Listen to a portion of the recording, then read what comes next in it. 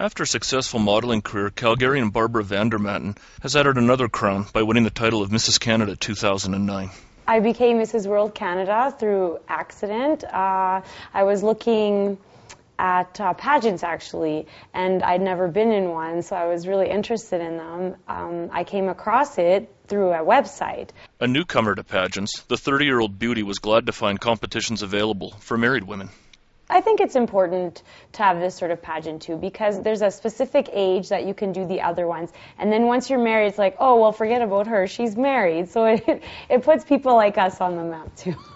Every morning I wake up and I pinch myself and think, wow, I'm married to Mrs. Canada. Lucky me.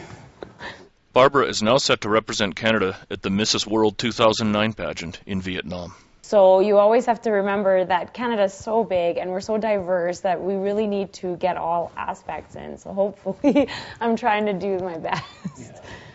Yeah. If I could offer some advice to young women, it would be to keep a positive attitude and to be very motivated. Don't ever give up.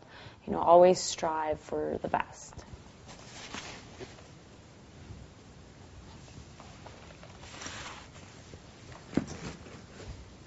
For Sun Media, this is Doug McIntyre reporting.